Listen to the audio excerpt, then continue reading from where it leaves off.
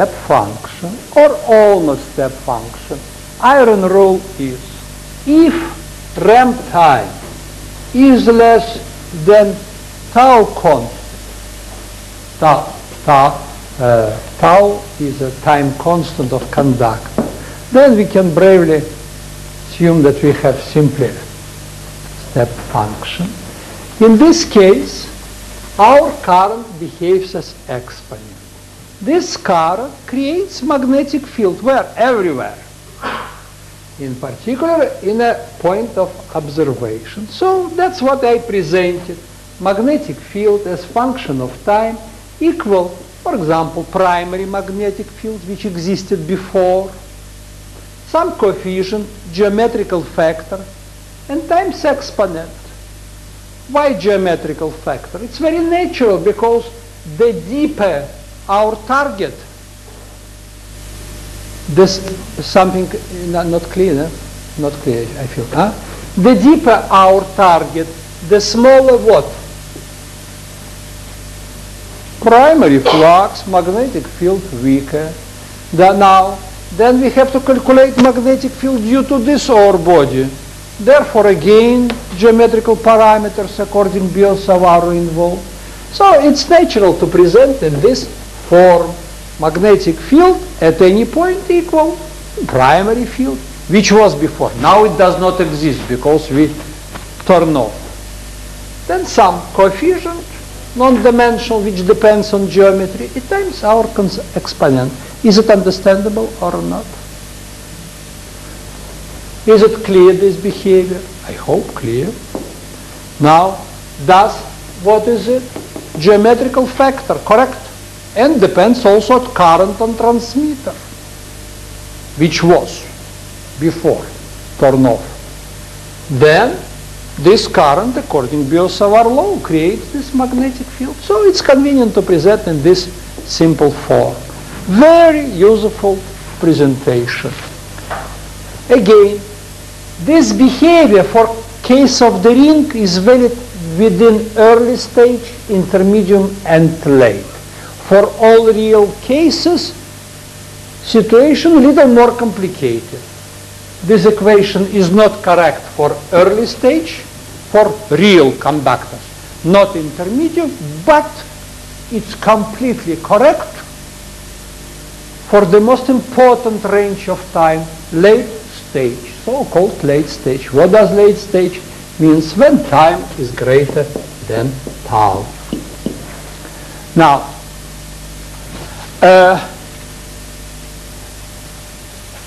as soon as we got result, it's not too bad to extract geophysical aspects from this behavior. That's the most important. Let us start to extract, and then we will add. We will come to real conductors, etc. Now, early stage. According to our definition, when time is less than time constant, this term is equal 1. But even half, 1 doesn't matter. What matters?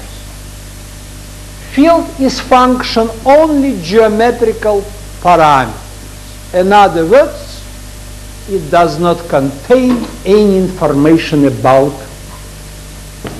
conductivity. So nobody likes early stage. Nobody works in early stage. And this example vividly illustrates this idea. Now, completely different story at late stage. As I told you, this equation, which was derived from simple example, valid always for confined conductor. What does it mean valid always? Coefficient could be different because different shape of the body, different depth, but dependence on the time is always the same. Exponential decay. Since it's important, at least fundamental, universal part in our geophysics, I am not lazy to repeat. Regardless what is the shape conductor, what is resistivity, doesn't matter, uniform, not uniform, if it's a confined conductor, doesn't matter what is the shape transmitter, where transmitter located, you turn off current, and I promise you, regardless how you turn off a step function, change ramp time, decay will be this at late stage. As soon time of measurements exceeds time constant, you will have this exponential decay. So let us concentrate, pay our attention, late stage, and find something. And then I will generalize these results for arbitrary conductors, if you don't have questions.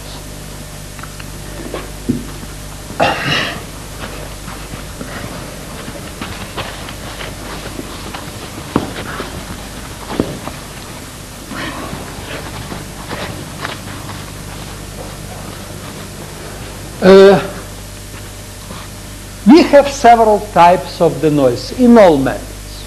You know, as I know. Man-made noise, external man-made noise, power station, different electromagnetic fields. This noise is sometimes very serious obstacle. But with this noise, with time, we are fighting better and better and better and better. But there is geological noise. That's formidable problem sometimes. Because you cannot remove, you cannot reduce without some special approaches inside of geophysics. And that's about what I'm going to speak with you. Geological noise cannot be removed at all. Its reality as our target. Sometimes it forms that end of the method, and very often that end. So it's very natural to pay attention one ratio. Field caused by useful signal over field caused by noise. That's real criteria, measure of efficiency of any method. The stronger, the greater this ratio, the better method. The smaller, the worse. And so it's not too bad to compare direct current, frequency method, transient method from one point of view. Ratio between useful signal and noise. That's what I'm going to start to do. I will do it several times. Again, where we are now, nothing far away from us, but we are considering effect caused by induced currents in our body, in any homogeneity, confined conductor. We don't speak about other currents. So simple models. Let me do the following. First of all, let me remind what happens when we have direct current method. M and B. We are moving array. We plot apparent resistivity curve. If I remember correctly, I took external medium 100 ohmmeters, here 10 minus 3, 10 minus 1. Yes, 2 orders difference, correct? But I at least told you. You remember surface charges, relation surface charges with the electrical field. I told you surface charges which arise here depends not only resistivity of target but contrast coefficient, which changes very little, K12. So it means practically we get the same anomalies. If that was the real reason why direct current methods stopped to be used, practically stopped to use for mining prospecting, but it was time when they were used widely, before Second War. Now let us ask ourselves, what happens in time domain method? Even we take unrealistical model, ring and non-conducting medium, but I promise we will come more realistic models. So I have two rings. Just a second. Not good picture.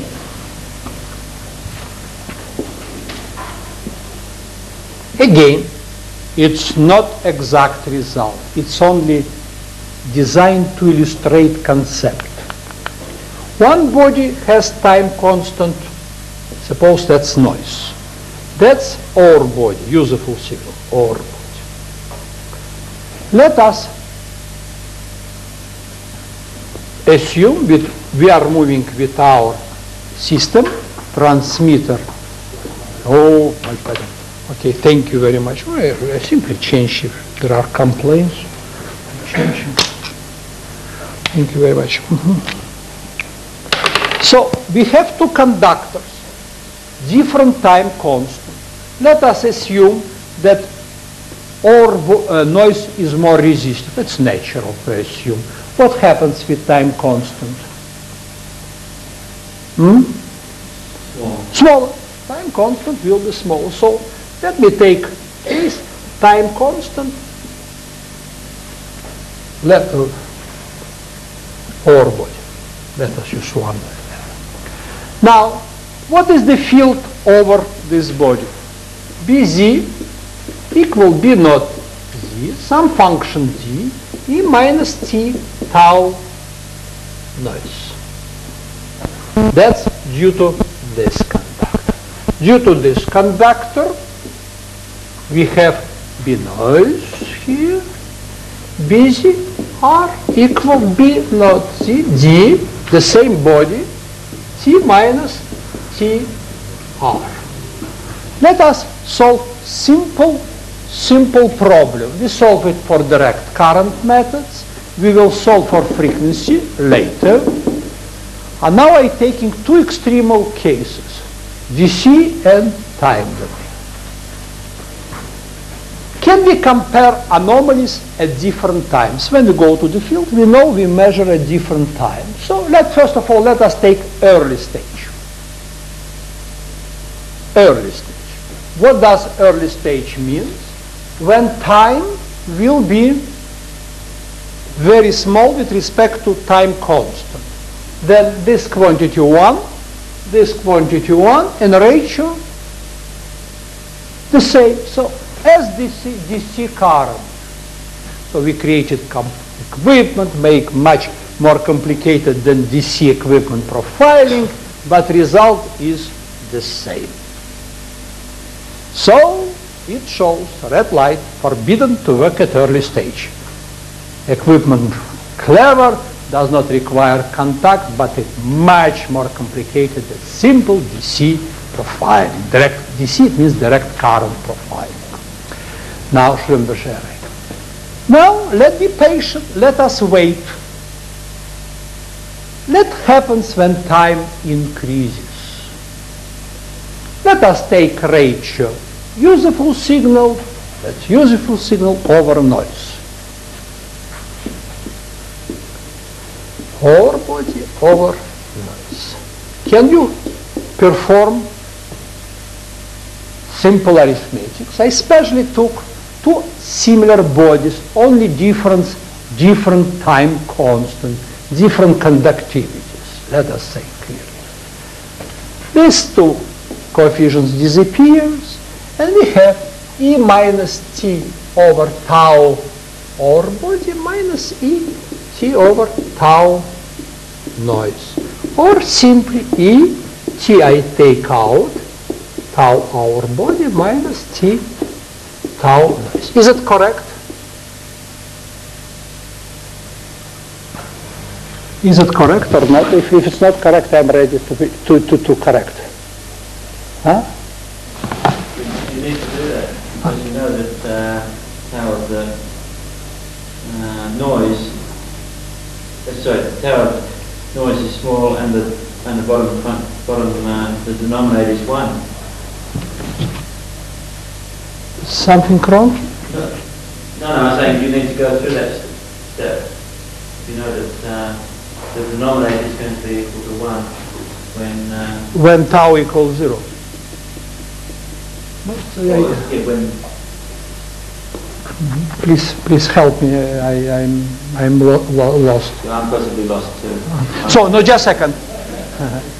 So we will be both lost in the same forest. I take ratio. Clear?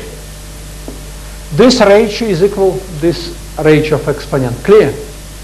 Clear? Ratio of exponent equal 1 exponent and mathematicians. I am right? Yeah, right. Good. Now, so right. Now, what we see from this ratio at early stage, this ratio, as we expected, 1. So, if I plot graph profiling over this body, first my anomaly, I will get the same anomalies.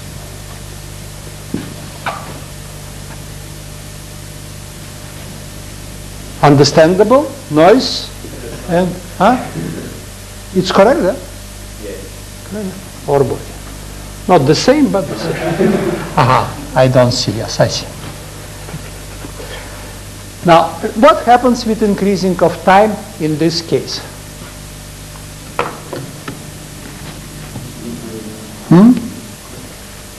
This tau r greater than tau noise. Therefore, first term is smaller than second. There brackets quantity negative or positive? Negative. So the here minus, so altogether positive. So with increasing time, exponent will grow or will go down? Grows.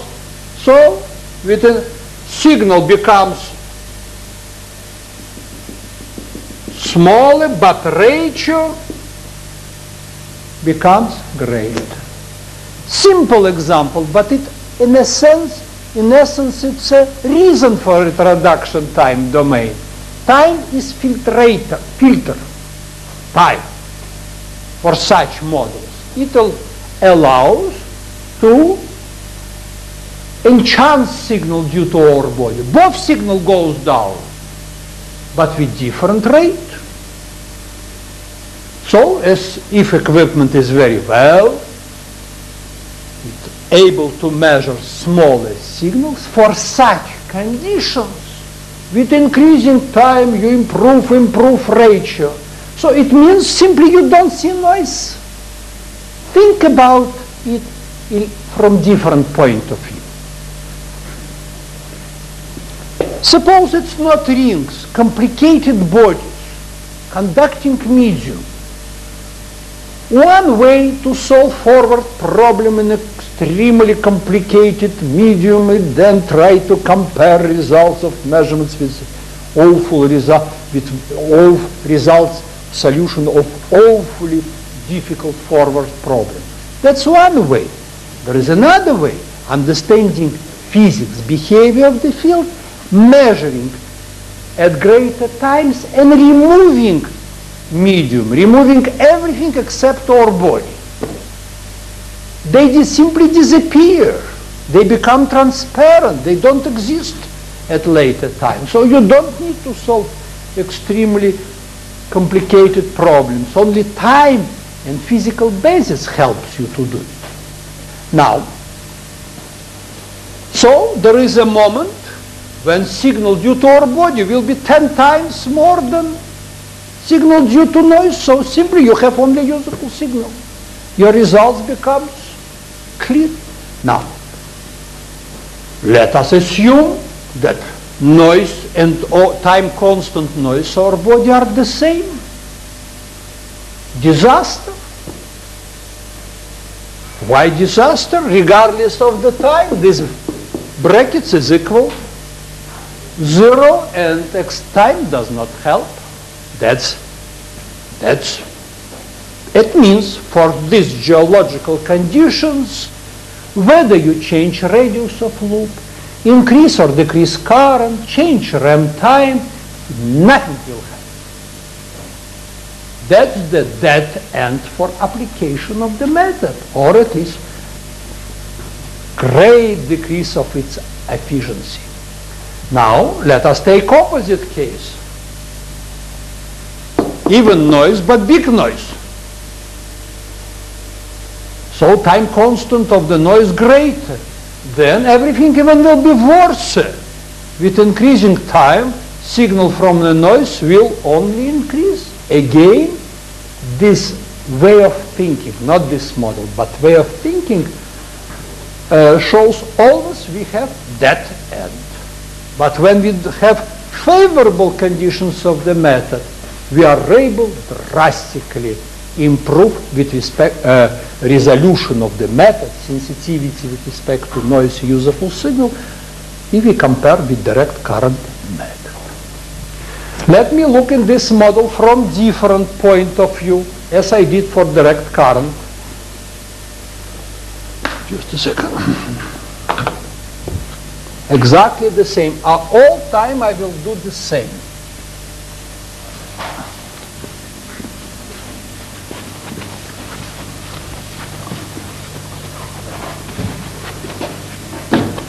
Let us consider the following very reasonable situation. You have conductor, noise. You have ore body here. You have your loop. You turn off current in transmitter. What we will measure here? Effect due to noise and useful signal. Our signal is, now unlike previous case, we have a sum, be noise or R.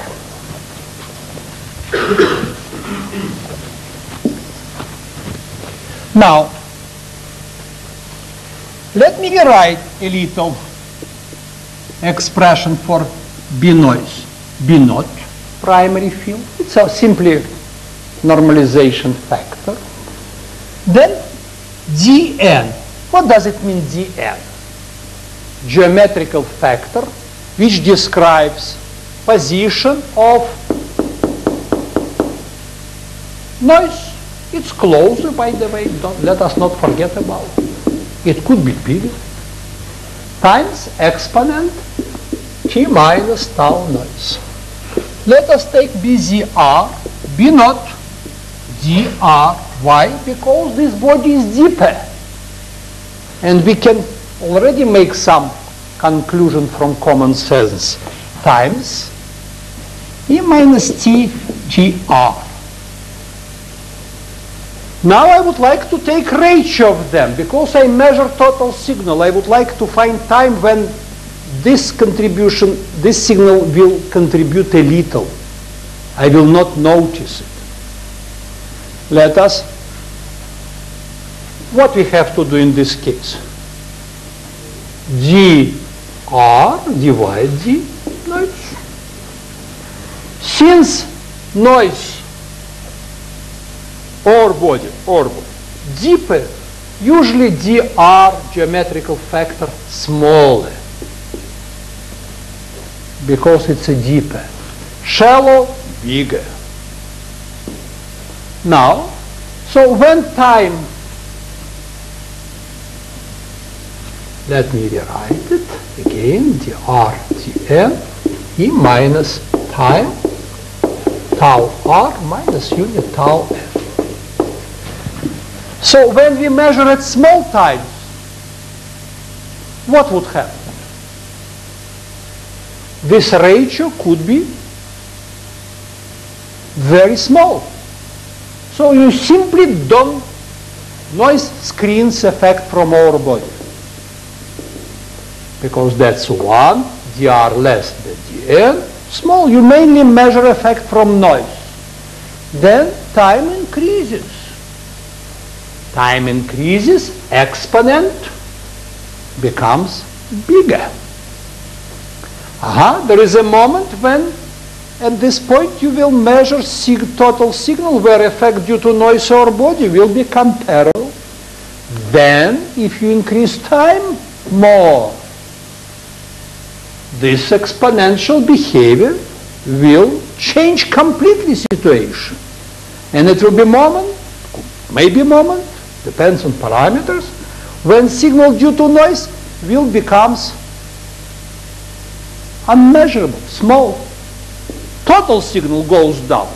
But for us important what contributes main part, which target, which body contributes the main part.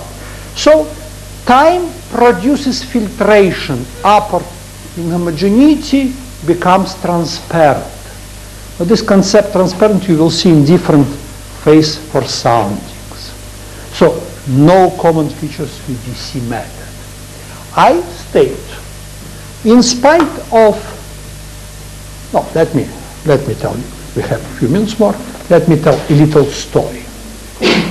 Theory of electromagnetic fields caused by transient field was known before Second War. In classical textbooks was described solution due to sphere, cylinder, one-step functions. Everything was done practically from beginning of this century, from mathematical point of view. Then, after Second War, in the West, also this method was patented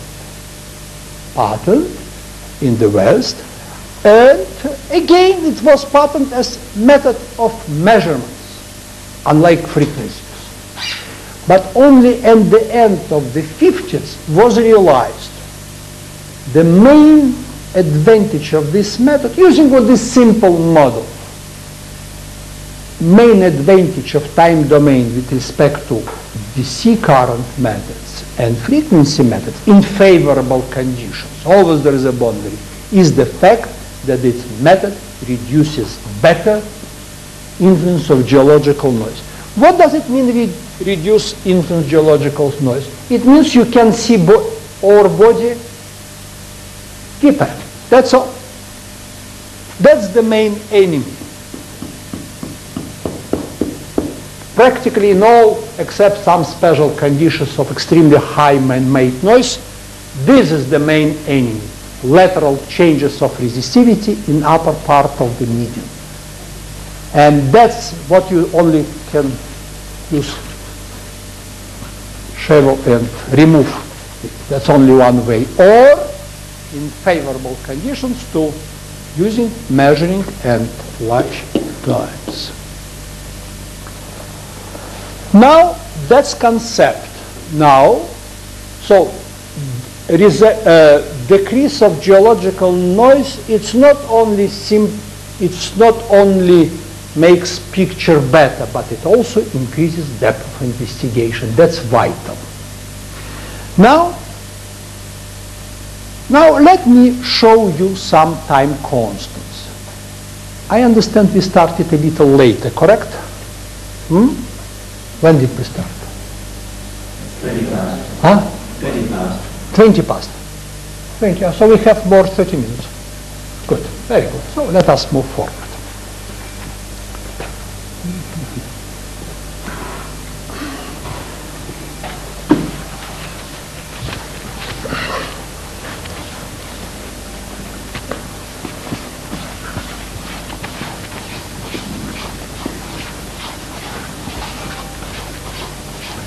Let me give you examples of some time constants.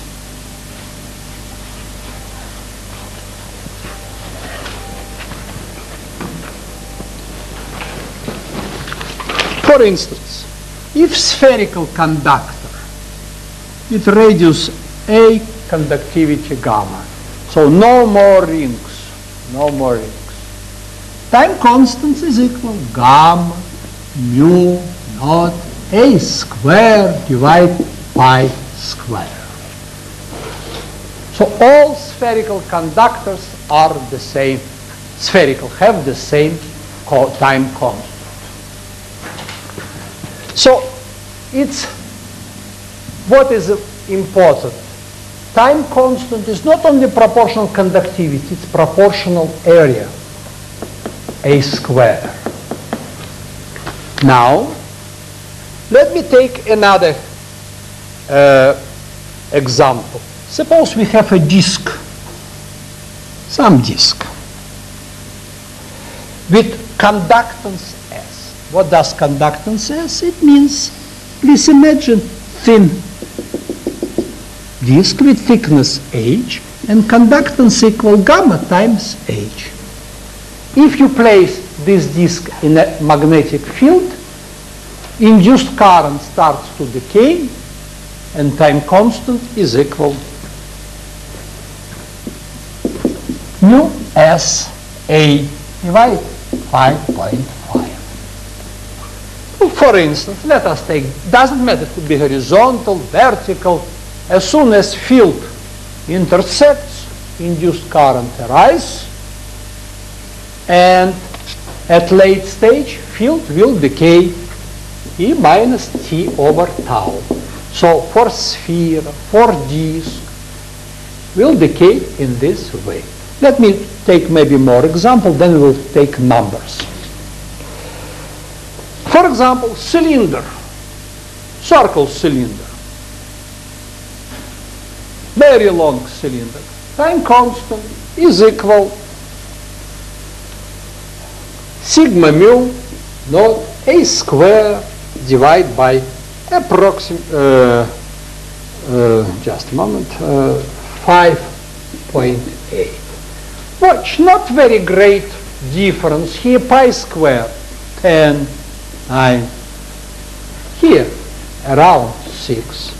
Now let us take something close to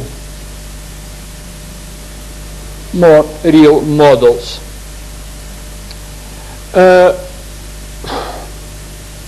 Suppose we have plate, but plate at the beginning with elliptical cross section. That's A, that's B, and there is component of the field perpendicular. Then cross section, that's B half, semi-axis. Time constant equal sigma mu naught B square over 3. Do what I write clear? Now let me take another example. There are many examples. Let me take conducting plate. Conducting plate. That's length L1, that's L2.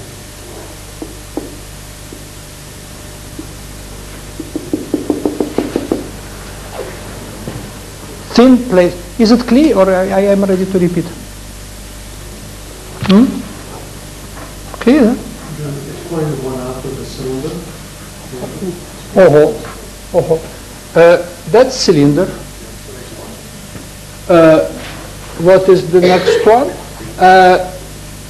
Cylinder, but with elliptical cross section. Not circle, but elliptical cross section.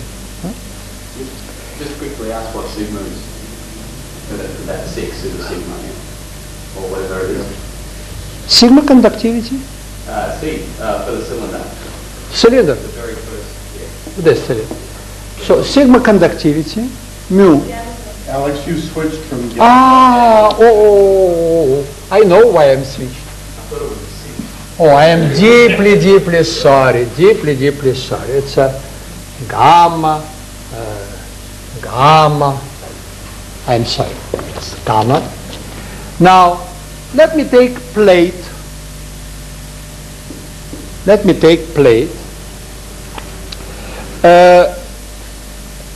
L1, L2, gamma. Now, time constant.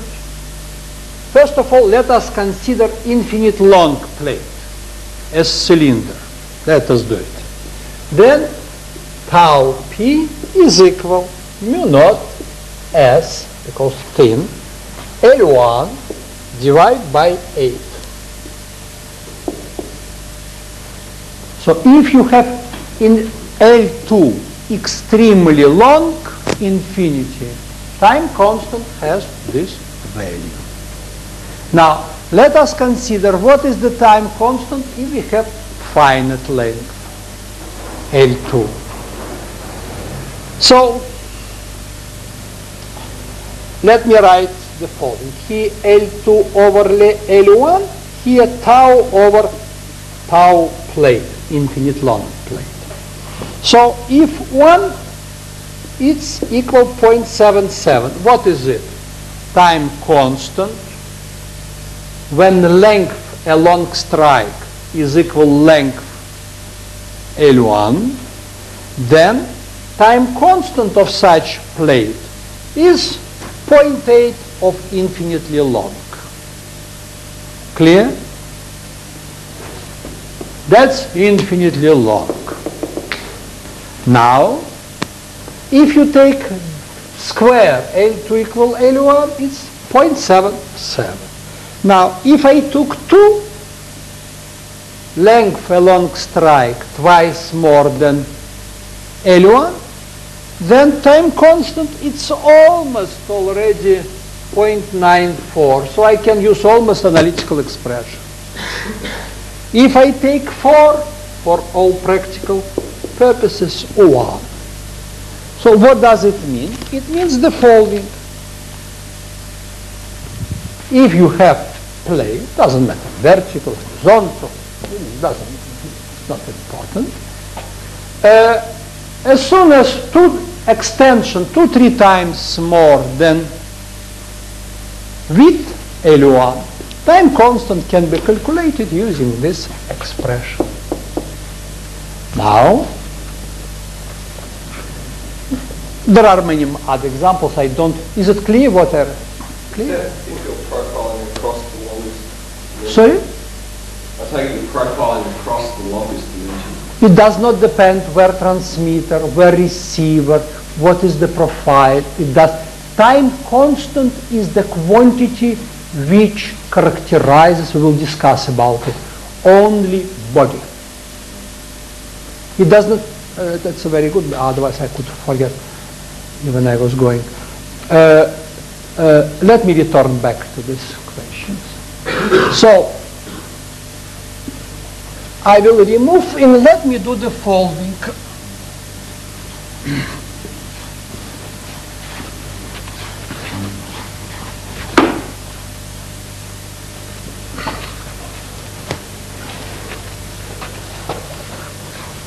Which now we consider late stage. So for any conductor, confined, only confined conductor, iron rule is, we wrote, any component of field, vertical, L could be vertical, horizontal, any component, L means direction, is equal B naught, L, primary field in this direction, some coefficient dl, because it depends on component which we measure, times E minus T over tau. Now, late stage. Let us discuss about two main parameters which describe secondary field caused by our body. There are only two parameters, not 3, not 4 for each component.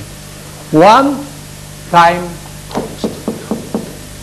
It does not depend where is your transmitter located. It does not depend at which point you measure. It does not depend on where is your body located. It does depend on conductivity and shape of the body and its dimensions.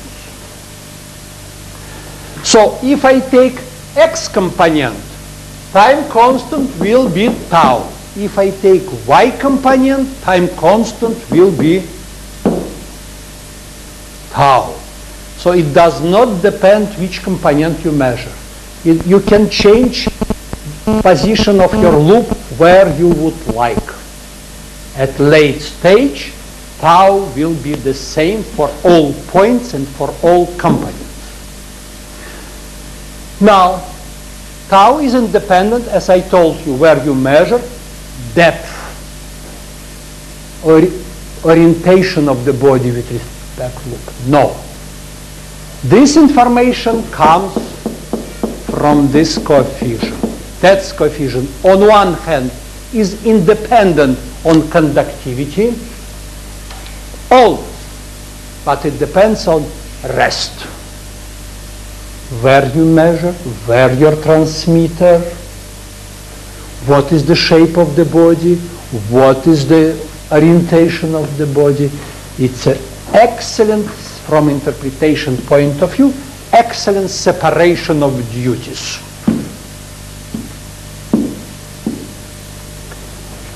Now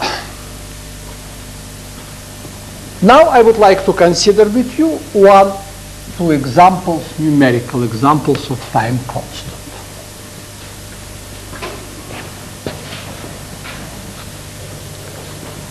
Let us take, for example, plate. With conductivity, let us take 10(3). Reasonable?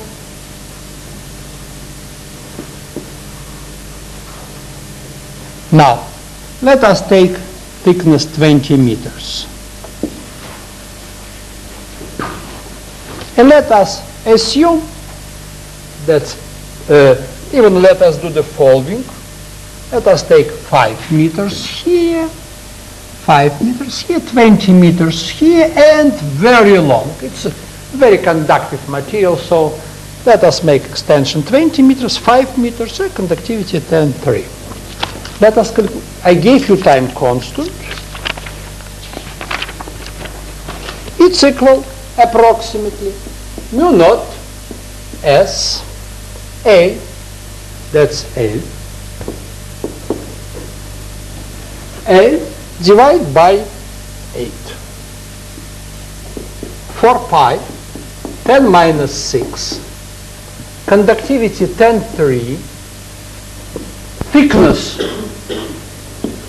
5 times 20 and divide by 8. I think we are in good shape. 4 pi, 10 minus 6, 10(3), 5s, 20 divided by 8. 4 pi, it's 10. 10 and 8 cancel. 100.1 second.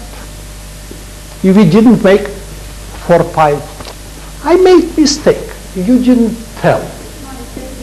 Huh? 7. That's 7. 7. So 0.01 second. Let us check again. 4 pi, 10 minus 7, 10(3), 5, 20 divided by 8, 4 pi 8 cancel, 100, correct? 10 milliseconds.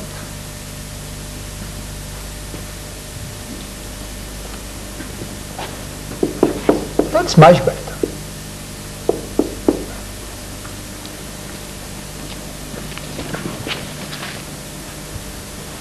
Certainly, if we will not take 10(3), especially take 1,000, if you take 100, so time constant 1 millisecond. That it becomes very, very typical. So what we can say, if our gates are such that we measure after time 10 milliseconds in this case, we will observe this behavior. Did you check me? Numbers are correct? Alex, what's the time constant for plate again? Time constant for plate is tau equal mu naught S A divided by 8. What is L? L is this dimension. It goes into infinity, not infinity, 4 or 5 times. Okay, gotcha. I didn't realize. Yes. So before we discuss, when its extension 3-4 times, 2 times greater, then you can use this expression with very good accuracy. So That's example. Now,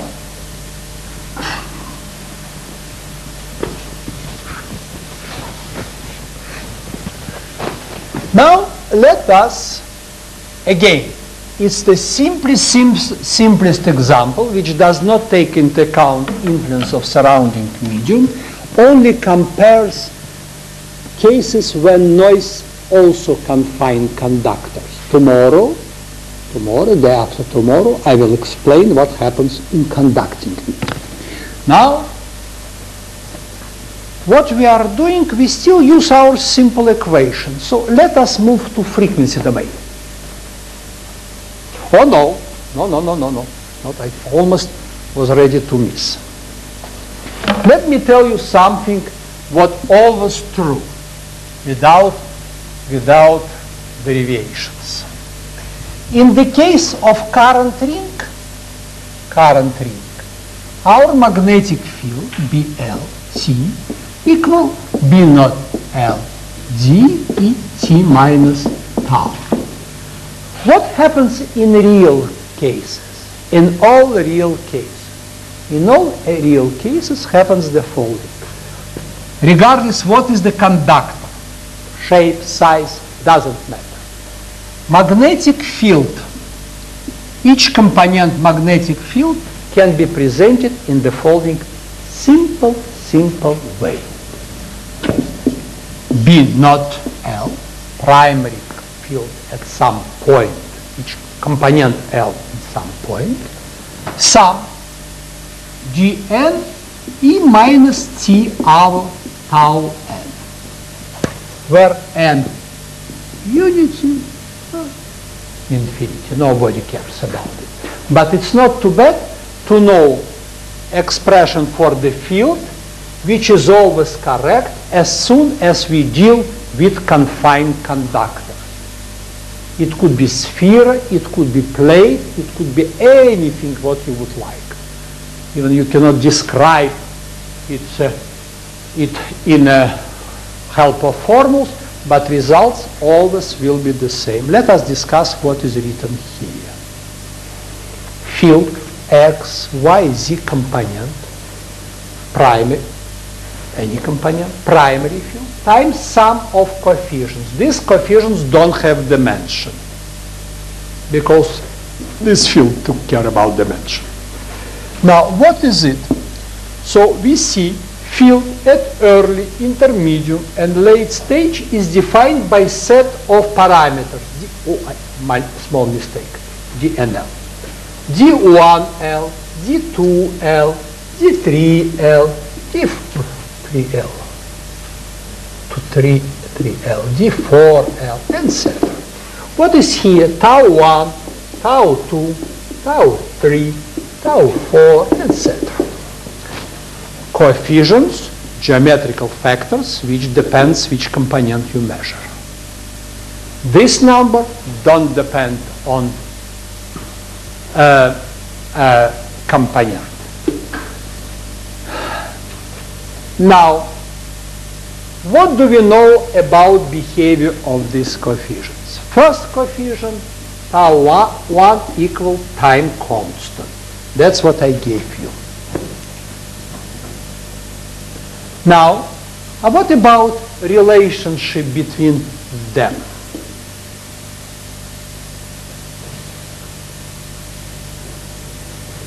Tau 1, always it's true. So, with increasing time, what happens? Let us look together. Here, T over tau 1 or tau. When time is small, all coefficients are important. And still, only geometry makes influence at early stage. It's no more one exponent, it's a sum of exponents. Now, that's our early stage, no more exponential behavior. But we don't care, we are not interested by early stage. Now, what happens with increasing time? taking into account this inequality. Can you help me? Exactly. Because this number becomes denominator small. Small increase of time, it makes this power very large. And therefore, exponents decay. So always there is a moment when we have late stage and field is described as I before told you. This only one term. So practically, you follow me? We don't derive anything, so you don't have choice, you have to believe me. So what is nice? What is nice? Nice is the following. Regardless plane, dike, isometrical body, always magnetic field caused by confined conductor behave in this way. What is interesting, of course, at the beginning, unlike ring, early stage is not exponential behavior, more complicated. Then with increasing time, role of next terms becomes smaller, and at late stage, we again have effect caused by one time constant, one term. That's the power of model which I gave you with current ring. Practically, all those theoreticians who are involved in solving inverse problem in time domain mainly pay attention how to find time constant and how to find first coefficients. Because all battle, all fighting in interpretation mainly takes place in late stage. Early stage always forbidden for several reasons. One of them, no influence of conductivity. Level of geological noise is high. Now, that's how I understand it. Now, we have 5 minutes, if I understand correctly. Correct? Let me choose another part and discuss with you frequency domain. Using again this model of current ring.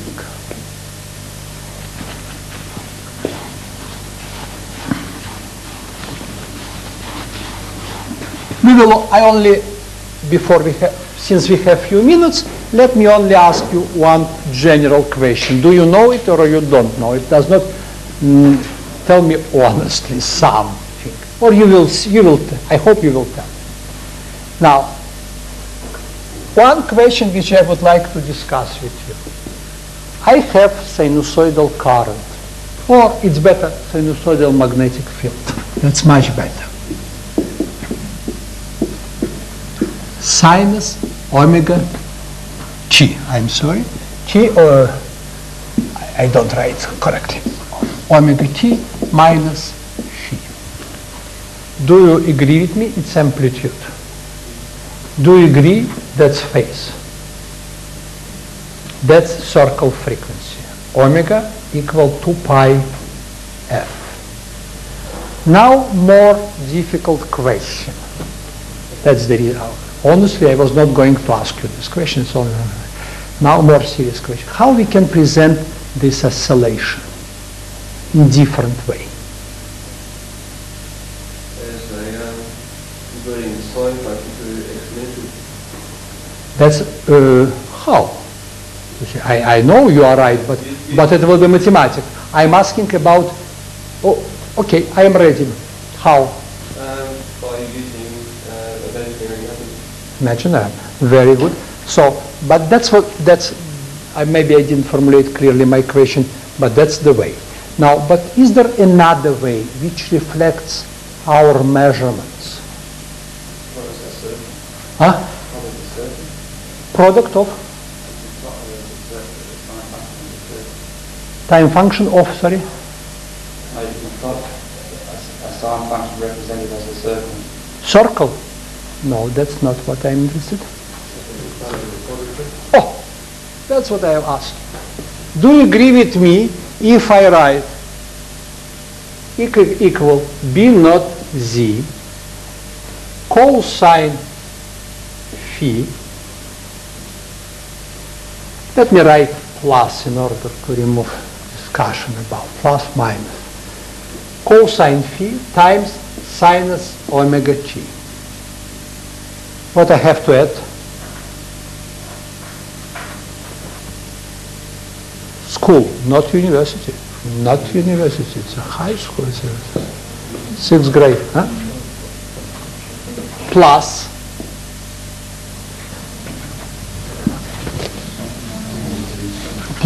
B naught Z sinus phi cosine omega t.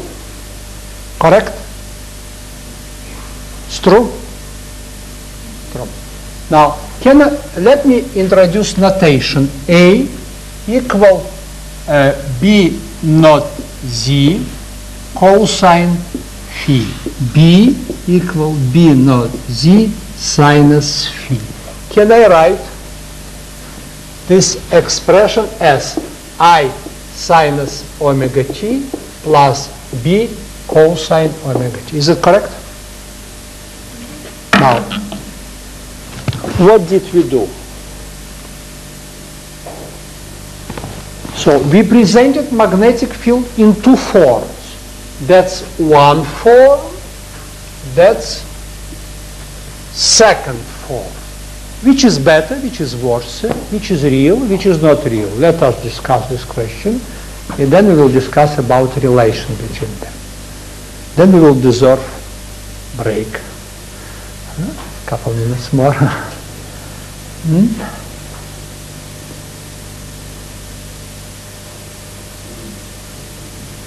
How you would compare, which is, can you say, let me help you, can we say if at some point my magnetic field changes a sinusoidal function, I can plot this graph, correct?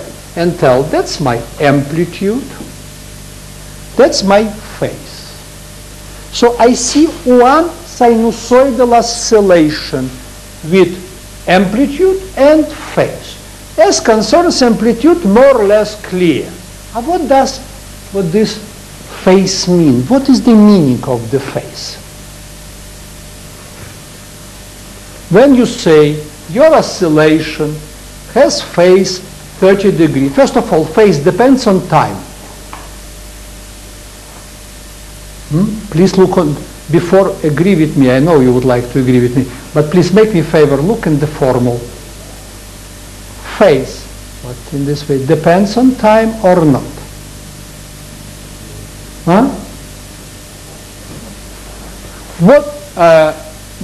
What do you mean phase? Oh, maybe we understand each other. What you mean phase? What I call phase, unfortunately, F here. Did you mean this phase?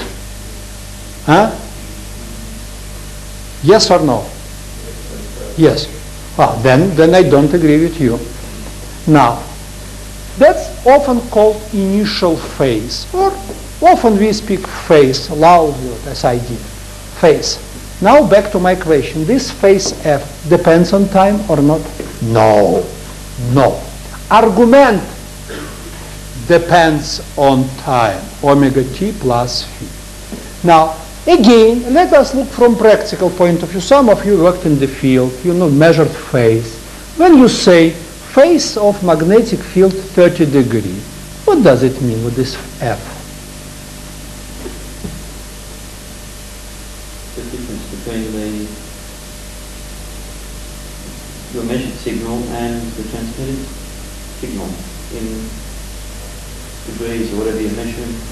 But when you mean transmitter signal, what do you mean? I completely agree with you, but I need only clear. The fundamental, the primary field. Correct. So when you say phase equals 30 degrees, you unconsciously think about another sinusoidal oscillation with which you do compare. Often we compare with current, for example, or something else. Doesn't matter. In different systems we compare with different quantities, usually with current in transmitter or primary magnetic field. So, for instance, here we say our sinusoidal oscillation is shifted by 30 degrees with respect to reference signal, current in transmitter, or another magnetic field. If we measure vertical horizontal component of magnetic field, often we measure phase shift between them. Or if we measure magnetic field itself, we compare with current in transmitter. Now, that's one presentation. Of course, it's dependent on time. It's always. Now, what does this presentation mean?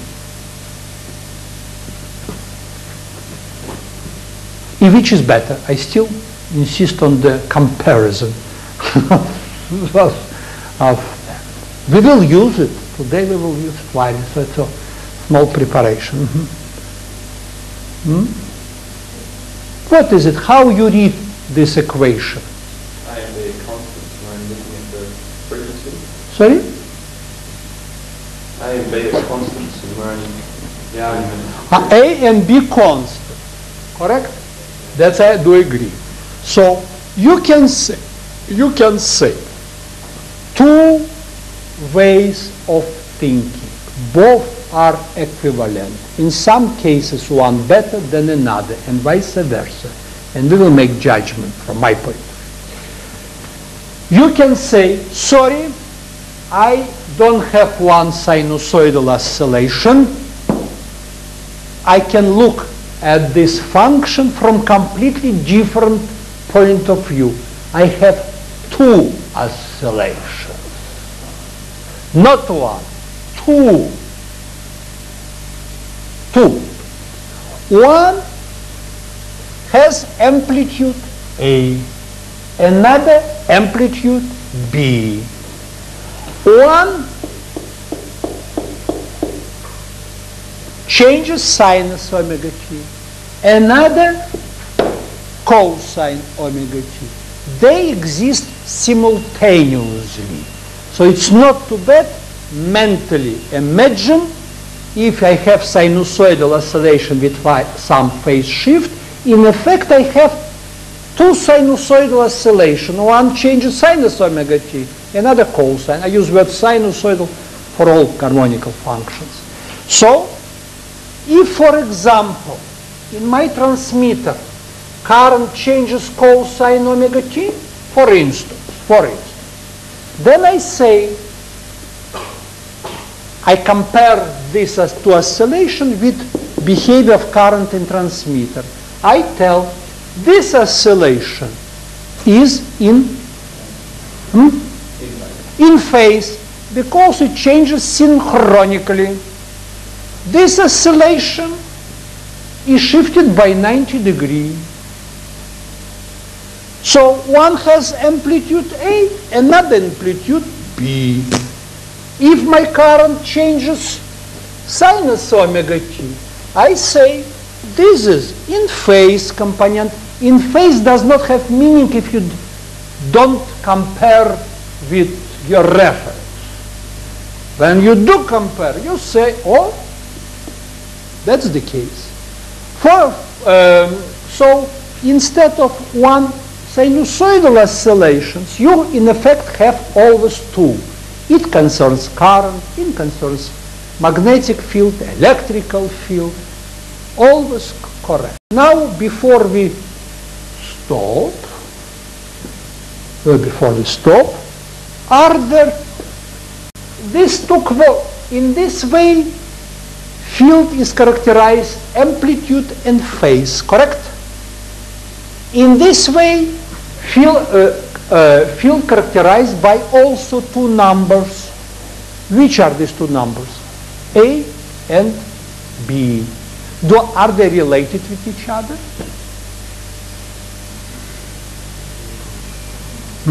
How?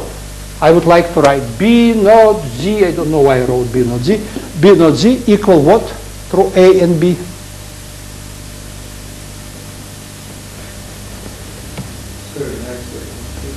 Sorry?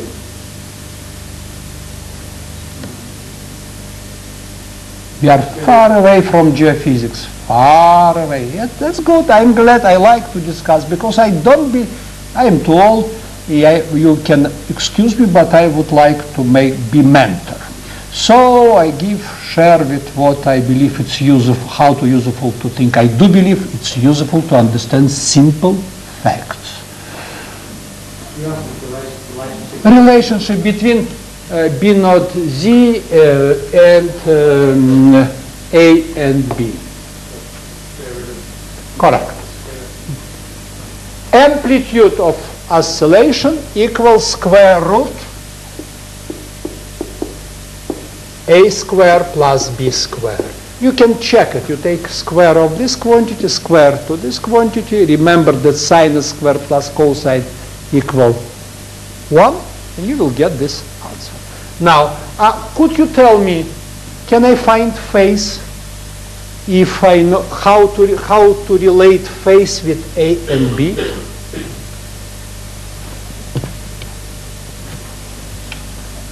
That's A, correct?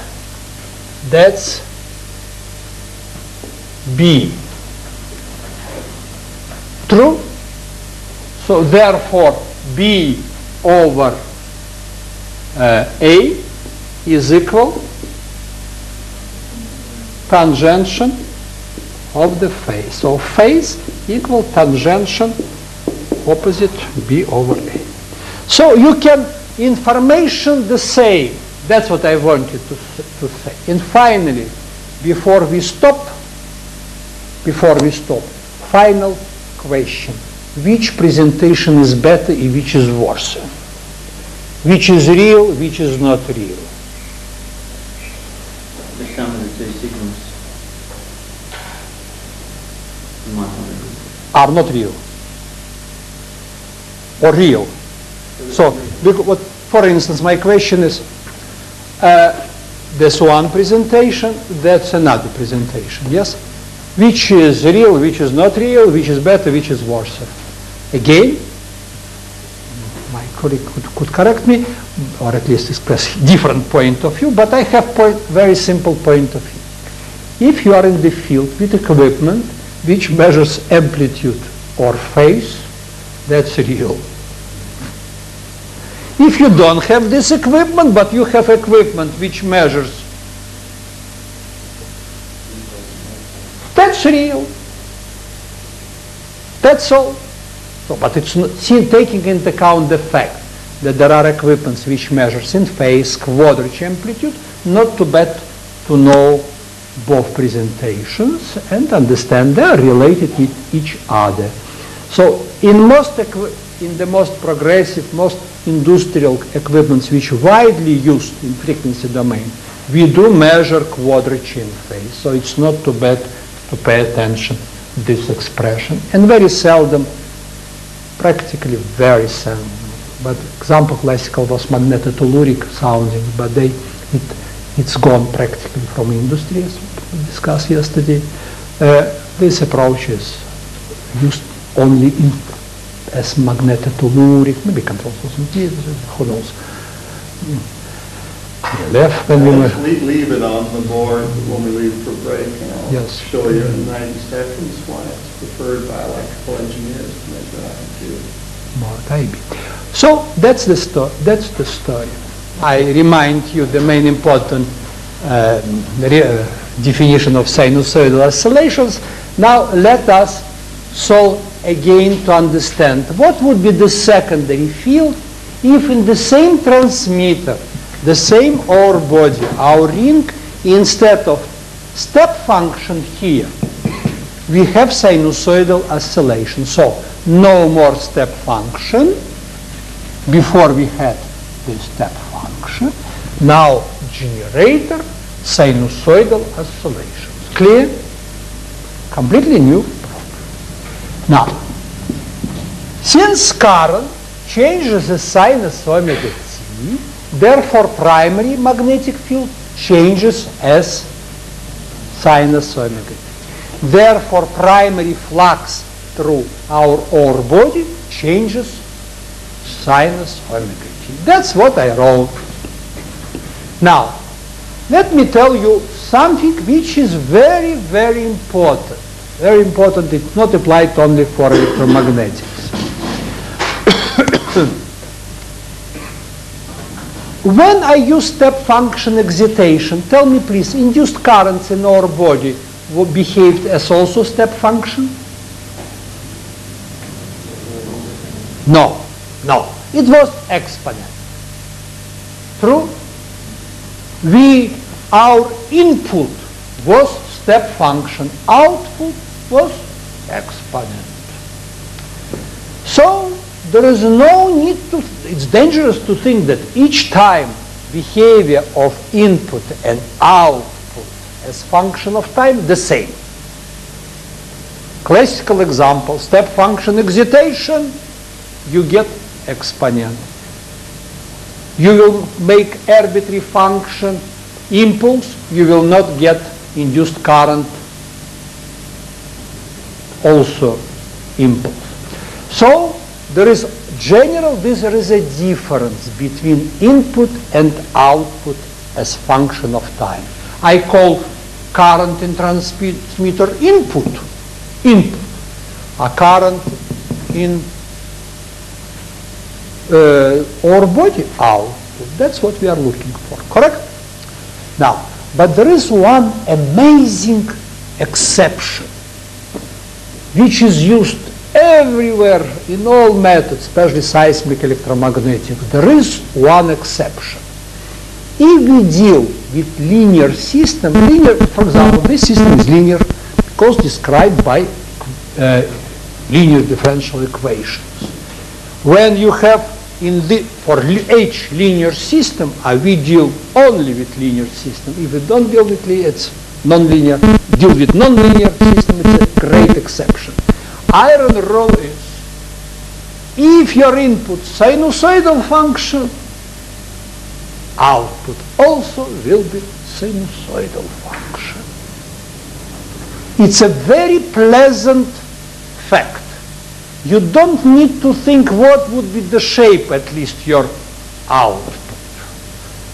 Even moreover, not only sinusoidal function, but with the same frequency. If your input seismic, you have sinusoidal oscillation, exactly the same sinusoidal oscillations will Geophysics measure with the same frequency.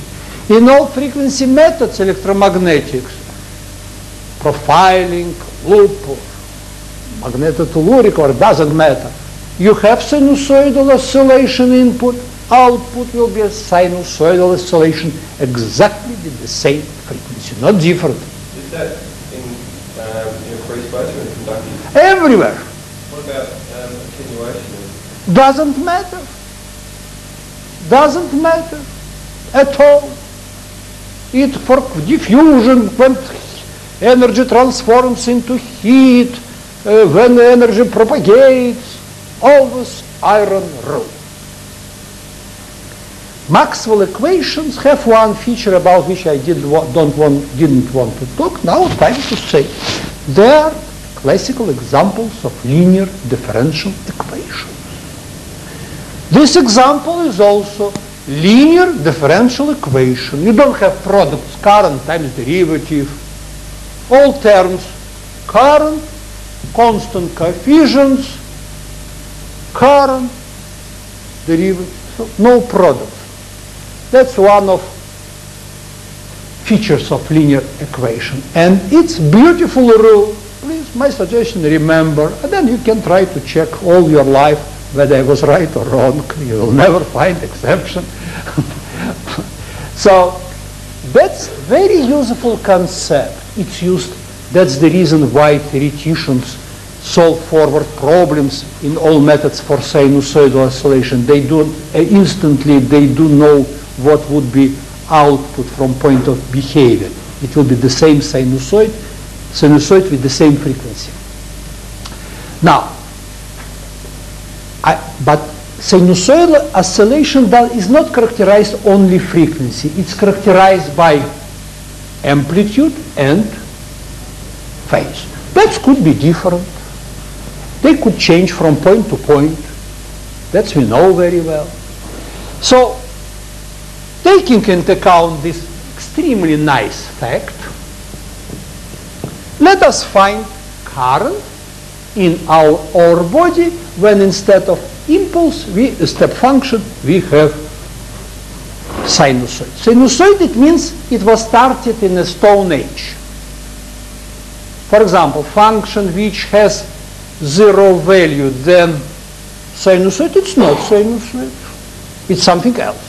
But when we consider sinusoidal oscillation, it means we are assume beginning was at least Stone Age. Or a few minutes ago, it doesn't matter, for conducting medium. So, let us, taking into account this fact, taking into account that F naught equals sinus omega t, let us present our current as I sinus omega t plus B cosine omega t. This presentation does not contradict what I told before, because as you remember, that means sinusoidal oscillation with amplitude in some phase. True? Now, if we substitute, so it's our guess, and I do advise you once to do yourself. I will not do it. It's not proper. If we substitute here I in this expression, for instance, if I take derivative, what would happen? Can you help me quickly? It will be omega I times cosine omega t minus B omega sinus omega t, correct? Plus unit divide tau I sinus omega t plus unit divide tau cosine omega t, and everything must be equal to what? Minus F not omega cosine omega t. Do you follow me or not? Or I did something very quickly, correct? So I blindly substitute this expression here. Didn't forget to take derivative, didn't forget to divide tau, didn't took into account here minus. Now, how many unknowns?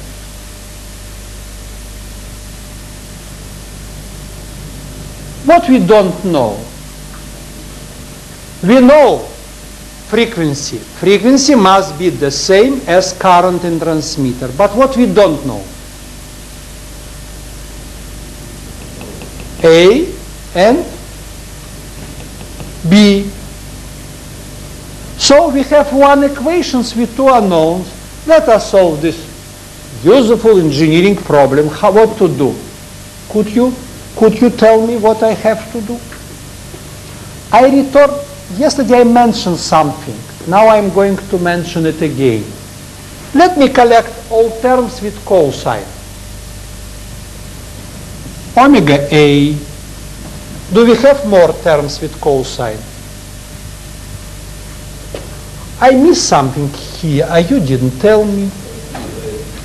B. Must be B. So plus B tau.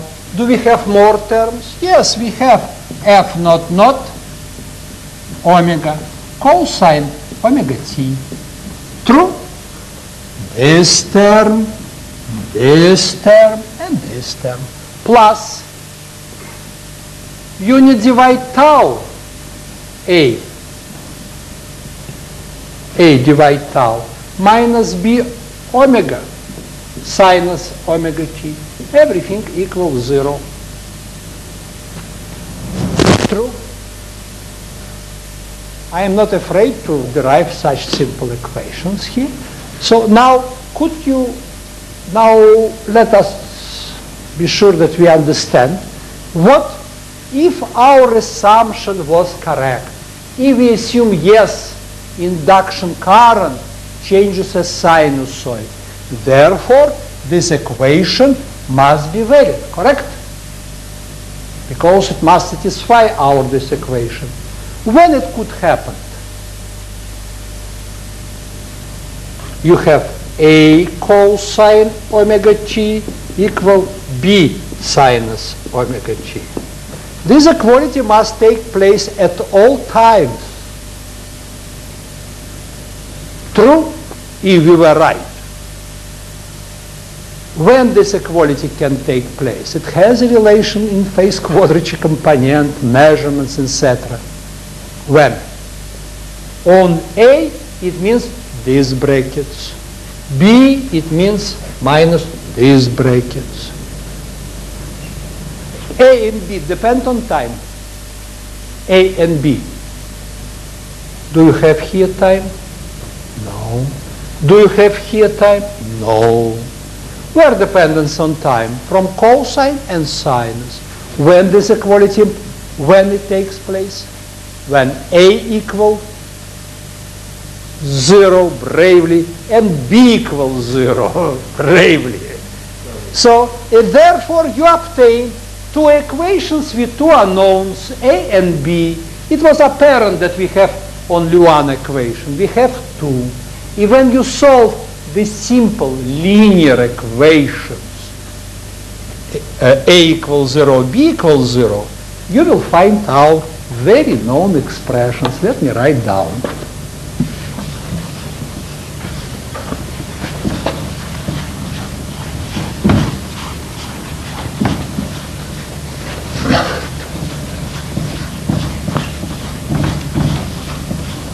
Again, our current,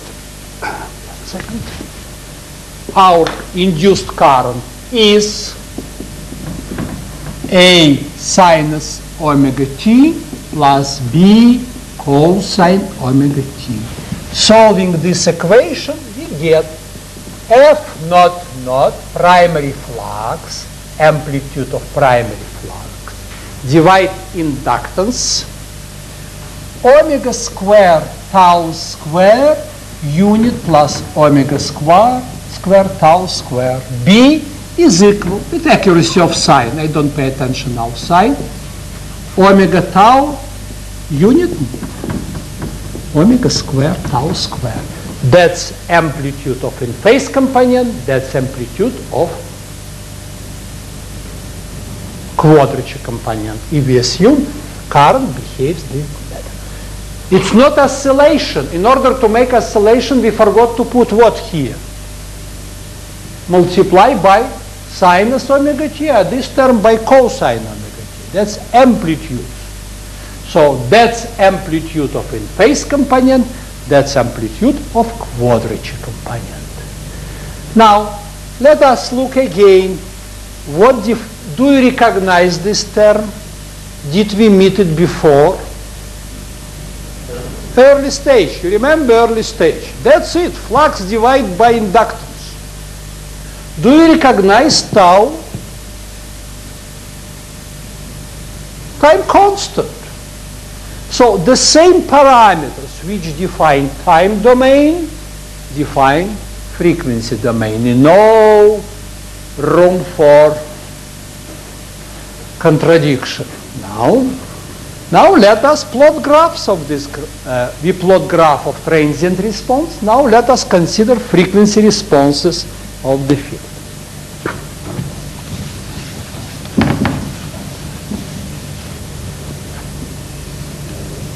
Here it's natural to plot omega tau. Omega tau. Here A and not omega, omega tau, because field depends on omega tau. Now I will do the following. I will not plot A and B, but A times L over prime. I would like to normalize by this factor because it does not depend on frequency, it depends on primary field and geometry.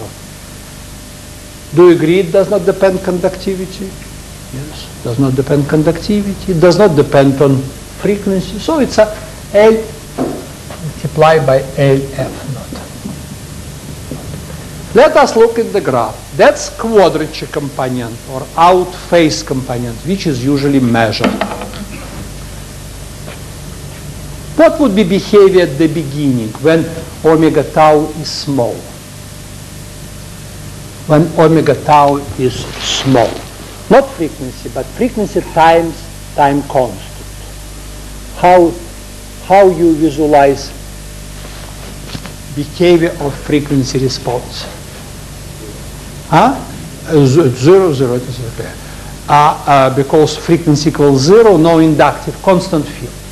But now I start to increase frequency. How this component starts to grow with argument omega tau? When I ask how it depends on argument. Argument omega times tau. Correct? So how it will behave? Quickly, slowly? Even can you tell me what is dependence on frequency?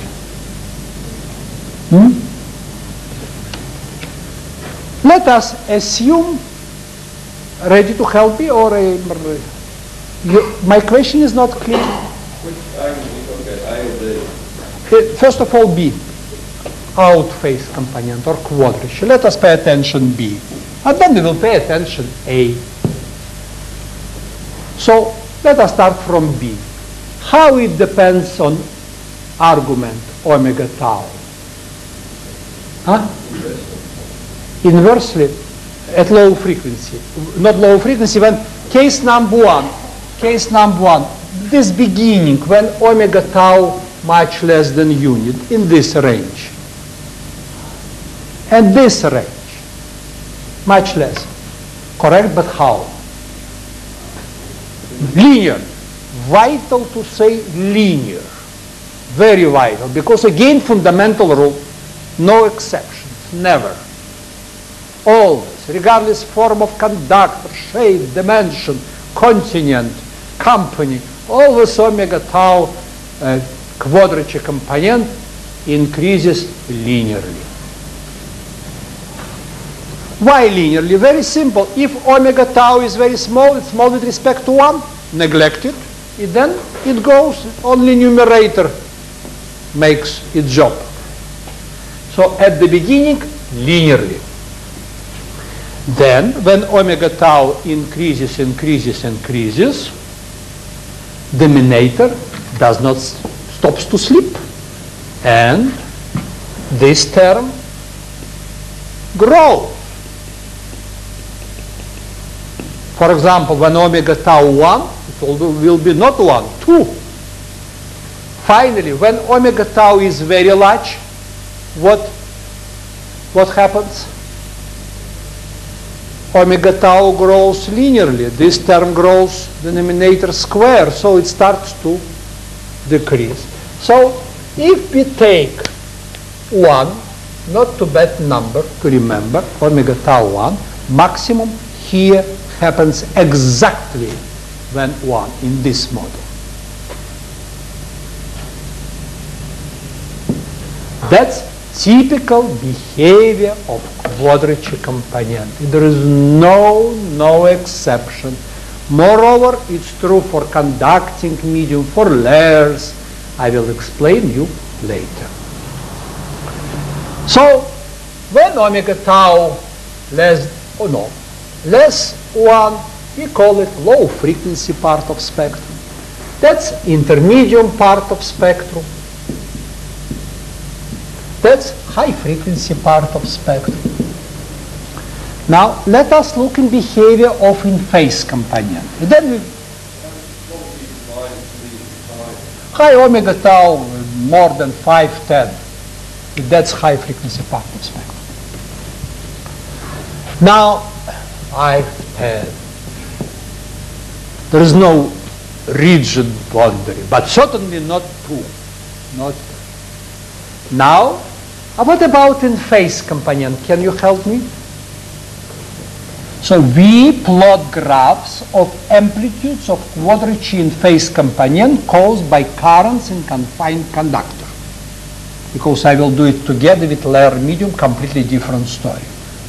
Even low frequency will be common for quadrature. Now, what about in phase? I am ready. Low frequency part of spectrum. Huh? Sorry? Larger? What would be larger? Quadrature or in phase at low frequency part of spectrum? Why you think that? So, perhaps you look because square here first power. Suppose omega tau equal 0.1. What happens with omega square tau square?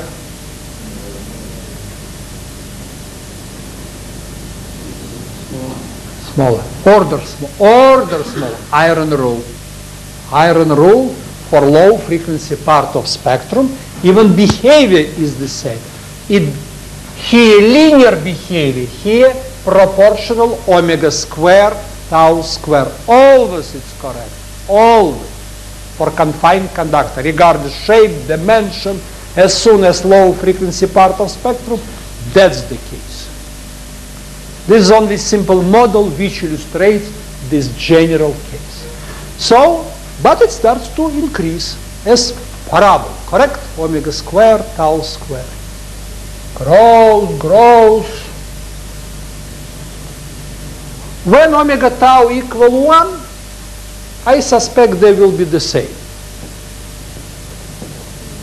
Huh? Is it correct? If omega tau equal 1, then the denominator the same, here it also the same. So, it equal. What happens next? Huh? Yes, but still grows. Still grows. And then it comes to 1. I'm sorry for not accurate picture. So we have 3 ranges, and let us discuss each range. How we can read? First of all, I will explain you low frequency part of spectrum, and I explain you later high frequency in such a way that you, from physical point of view, you will feel that it's valid always. That's important to know. Now, how to read this graph? First of all, you can read it from two ways. You can assume you have one conductor and it means time constant is fixed. You can change frequency. So you see, but before you see, let me write you again. This is you agree? This is the induced current. Therefore, frequency responses of secondary magnetic field caused by this current will behave in the same way, because Biot-Savart law does not change dependence on time. Now, let us discuss. First of all, time constant fixed, one conductor. I start to increase frequency. Then I can tell this is the frequency response of current or magnetic field caused by inside of conductor. I can look in this graph from different point of view. I can fix frequency and ask myself, I start to change time constant of the body. What happens with my currents? What happens with my field for bodies which have either different conductivity or simply different time constant, size, dimension. So it's not too bad to look from 2 points of view.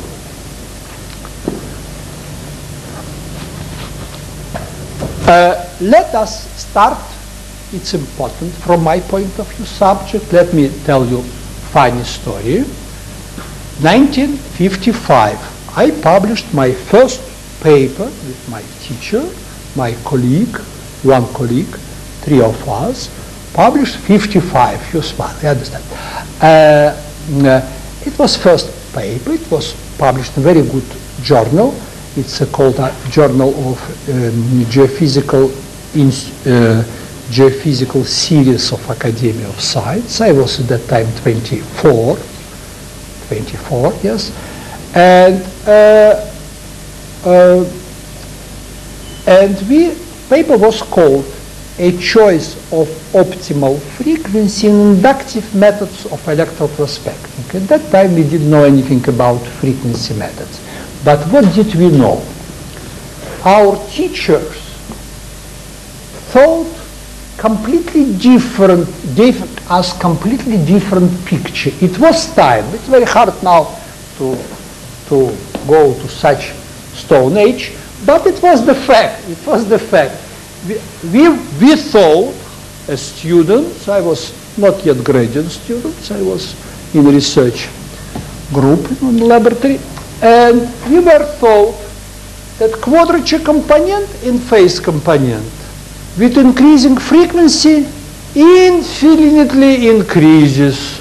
The higher frequency, the better, the stronger magnetic field due to conductor.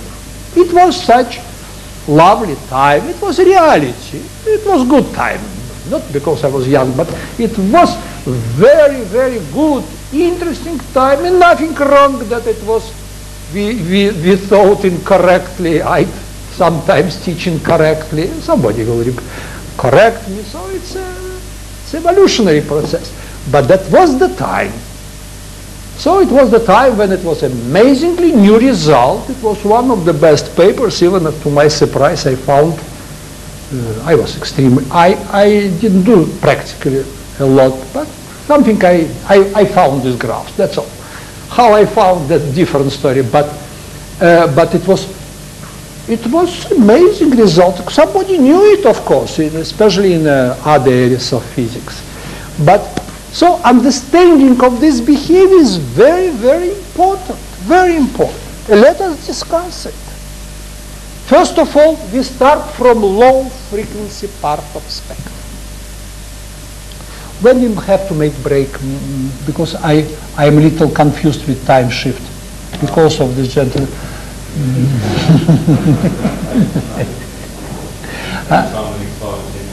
10 minutes. Okay, let us 10 minutes. It's okay. Yeah. 5-10 minutes. Okay, very well. Very well. Let us start and then look and see. Let us make 5 minutes. So always it's natural to divide in 3 ranges as early time, intermediate, and late.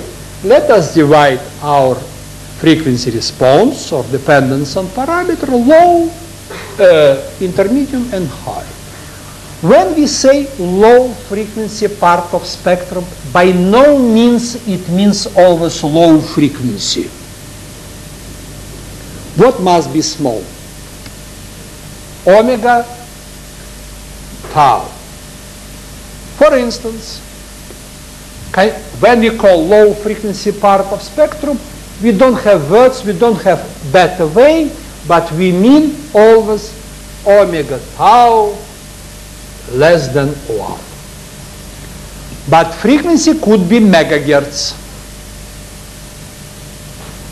It could be 10⁻⁵ hertz. Everything depends on time constant. Let us make some exercises without writing. We will finish at this point. I take 2 spheres. One, for example, sphere 1 centimeter from salt water, some volume, will be large time constant or small. What do you think? Huh? Let us do it. Even 1 meter. Let us do it 1 meter. 1 meter of salt water, what would be the time constant? Gamma 10.1 ohmmeter. 10 minus 6, what I wrote 10 minus 6? Huh? Mu. 4 pi 10 minus 7, 10 minus 6. A square 1 meter, that is why I took 1 meter. You divide by 10. Time constant 10 minus 6 seconds. So how high frequency you can take and still you will be in low frequency part of spectrum? Please don't forget, omega equal 2 pi f. If you take f 10 kilohertz, 10.4, 10.5, and omega tau will be 0.1. Take 100 kilohertz, still will be less than unit. Now, let us take our lovely Earth. What do you think would be time constant if we make mistake and assume conductivity of the rocks? Tau, gamma, resistivity 20 ohmmeters, okay? Or 100, let us make 1,000, even worse, 1,000. So completely unrealistic. We do everything our best to decrease time with a time constant. Let us take gamma 1 over 10 minus 3, correct? Mu 10 minus 6. Now small detail, radius of the Earth. Is there some information about radius of the Earth? 6,000 kilometers. It means 6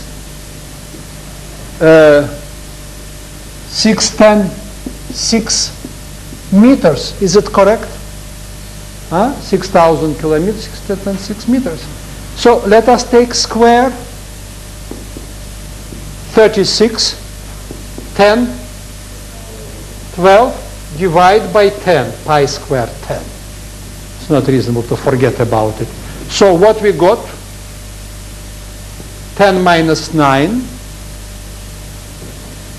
4, 10, 3, or what? Or what? Time constant. I think, still seconds. Time constant is measured only seconds. So if I didn't make mistake, 4,000 seconds. Therefore, in order to treat Earth at a range of small parameters, frequency must be around 10 minus 4 omega. Correct? So F frequency 10 minus 5. So you see how affects conductivity and radius. Let us stop here.